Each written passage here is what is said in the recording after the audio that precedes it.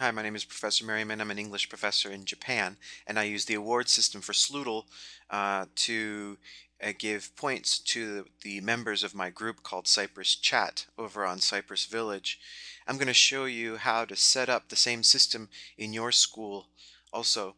First, I'll give you a little example of how this works. We sit on a quiz chair here, and it's fetching the quiz data below here. And then I have a quiz set up for Sarah Smith. And then up here it asks me a question, where does Sarah Smith live? And the answer is Pasadena. And it gives me the answer. Then it says, what color is her car? I say blue. And it says correct. Down here it says correct, Professor Merriman. I'm in the red team. We've got red and green and blue. You can set these up with teams also. Also, I'd like you to take a look up here when I get the answer right, if I get it right. What is the name of the department store? Barget. And you should see here that the numbers go up to 340. So how much is it? 350. There we go. So the points are showing up for the student as they take the quiz, and then this the scoreboard shows the top 10 inside the class. I can advance it, and you can see other students also. And another great thing about this is that if for some reason I want to give render actor some points, I can click on his name, and then I can put +10 and then save, and then he'll render actor will get 10 points. So now he's somewhere else. I don't know where he is on the board, but render actor, where are you? If I go back, there he is. Yeah, so now he's got 10 points. I can also subtract points if I click on Monica and I say -10 for her because she's been a bad girl. Sorry, Monica. Monique, sorry. And so Monique will go down to 20 points. And there she is, down 20 points. Okay, well, let's show you how to set up a system like this. So we're going to start with uploading the files to the server and then getting the tools and setting everything up. So we'll do that in the next video. Okay, I'll show you how to set it up.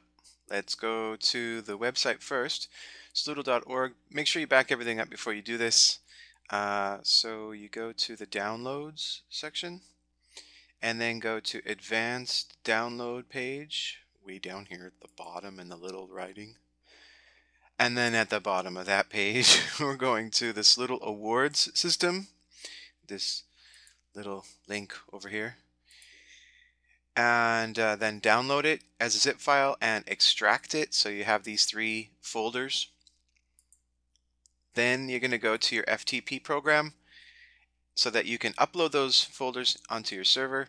I'm going to the Moodle directory where I have Moodle installed, and in the mod section is where the Sloodle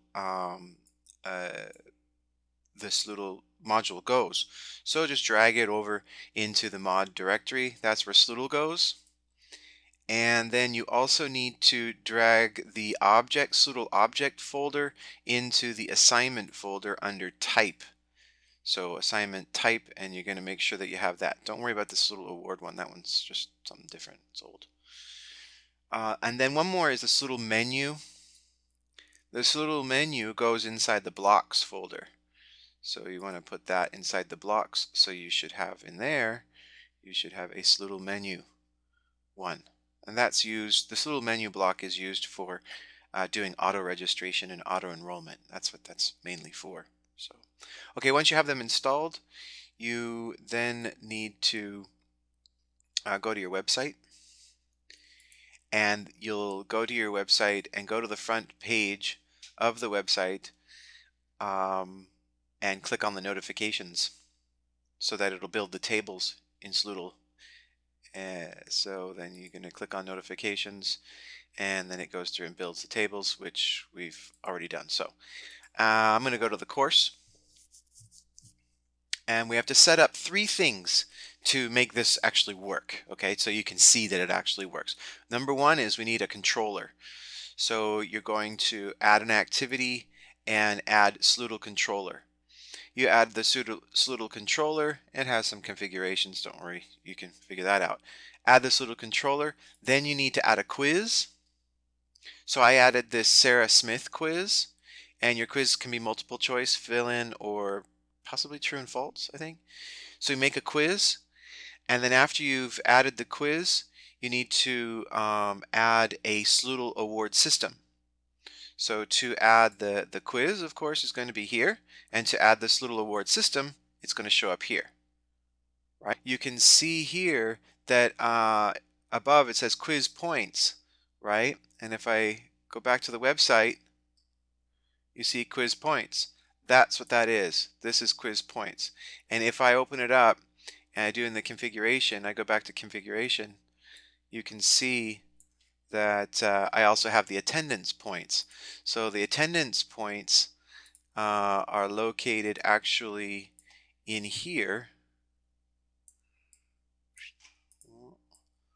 In here, you see this one says attendance points, and if a student clicks on this board, it gives up a message and adds 10 points to the attendance points section.